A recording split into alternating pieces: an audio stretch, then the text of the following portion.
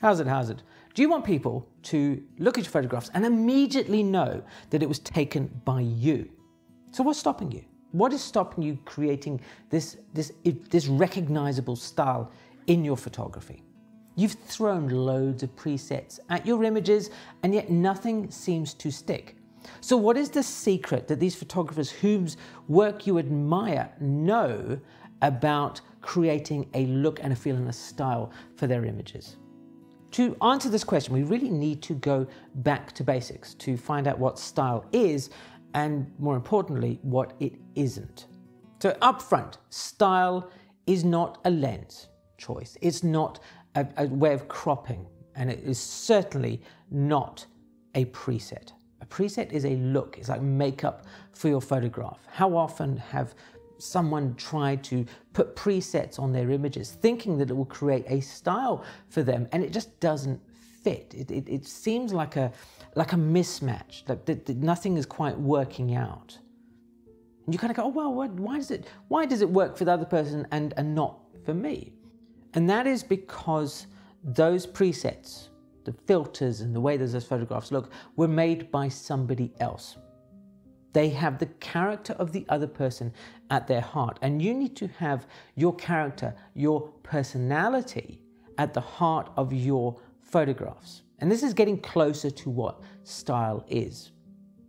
This idea about personality in your photography, I think, is such a wonderful way of looking at it, because it was suggested by a viewer called Bobcat 1967, who I really hope is Bobcat Goldthwait, but probably isn't. Anyway, they had suggested in that comment about this concept of personality and saying that, you know, we can't really immediately see our own personalities, but other people recognize them instantly. I have a personality, you have a personality, and everybody who we know recognizes our own unique personalities. So the key here is to stop looking for style in your photographs and put in personality, your inner character, your inner self.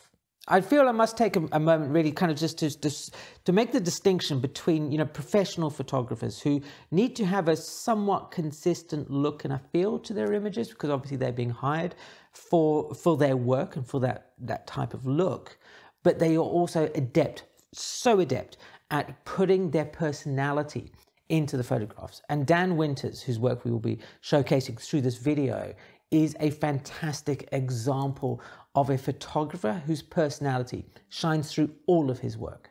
So what is the benefit to you when you start forgetting about style and a look and a feel to the images and putting your character into your photos?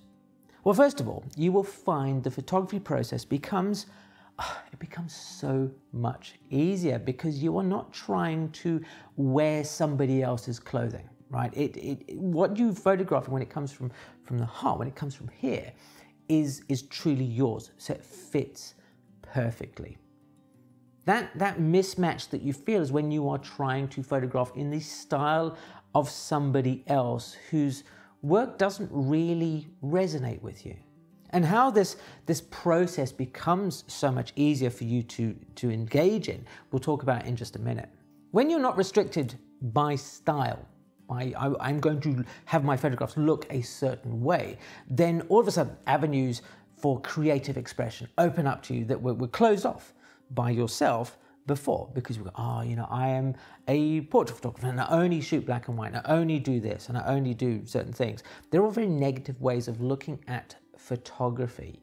You know, looking at Dan's body of imagery, it's so diverse. You can see that he is excited about the possibility of many disparate things. So you can be too, when you chuck off this idea of like style being a look and focusing more about your personality coming through the images. I'm going to keep stressing this point throughout this video because it is so important that you allow your personality to shine through and not how your photographs look. So how, if you can't recognize your own personality, do you inject it into your photography?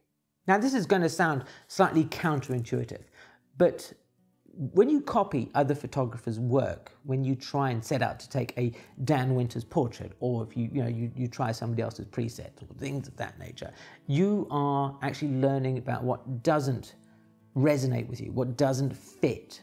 And the more that you do this, then the more that you discover your own ways of doing things that do fit, that do feel natural to you. The second aspect in this whole process that I think is I won't say it's often overlooked, but occasionally, it can be pushed to one side, is mastering the technical aspects of the basics of taking photographs. And I stress the word basics there because you don't need to have complete mastery of every single technical challenge ever in the history of the world. You need to have enough experience, enough knowledge to be able to take a competently technical photograph without thinking about it too much, right? Without spending too much time trying to address the technicalities of the photograph. And when you start doing that, then you let your expression come through. Think about when you started writing, when you learned writing at school. Now, you may not be a creative writer, but you are a lot more fluid in your writing than you were when you were 4 years old. And photography is very much the same. As you learn the language of photography, as you learn the visual aspects in your world, then the photography becomes so much easier.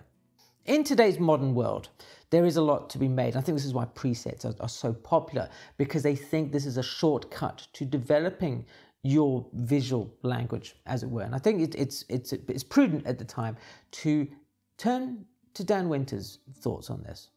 He says that one's visual language is not something that manifests itself overnight. It develops organically over a lifetime. The shifts can be so subtle as to be virtually imperceptible and, at times, will come to fruition so rapidly and with such force that the profundity is all-consuming. That is life's work. As you look to develop your personality, your character in your photographs, remember that it is always an ongoing process. There is no goal, there is no win in photography. You will never reach peak photography. As you become fluid with the camera and you combine learning to speak visually, and if you are interested in learning to improve the way you speak visually, I have linked to a course that I offer in the description box below that will help you do just that. But as you become technically proficient, as you become better at speaking visually, then the photograph will become second nature. And the more that you pursue this, then the more that your personality will start to leach into your photographs without you knowing about it. I don't think that my photographs particularly have a personality, but somebody once said to me, oh, I can tell an Alex photograph from miles off, even though they are very disparate in their look and their feel. And I'm sure that it is the same for you, that if I was to spend some time looking at your photographs, I would probably start to see elements of your personality in that image, which you might not be aware of.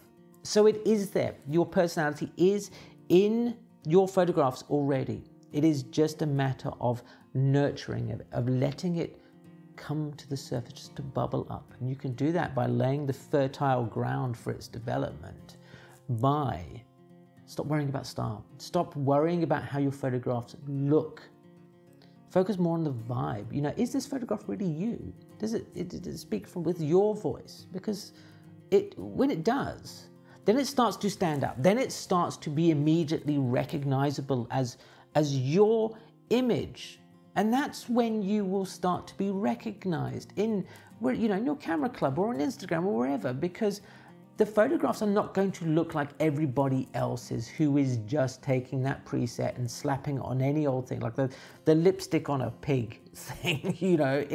It's not going to change it, right? So you are on the right path. You are absolutely getting in the right direction with your photography. And I know that you're going to be so much happier with the results as well when you're not trying to shoehorn somebody else's approach into your own photography. Throughout this video, we've been looking at the images of Dan Winters. I believe he is the modern equivalent of Irving Penn, which is a really bold statement. But when you check out this video here, I think you will see the similarities, not in terms of a feel, but their approach to photography, about their personalities coming through. Thanks ever so much for watching it, and I'll see you again soon.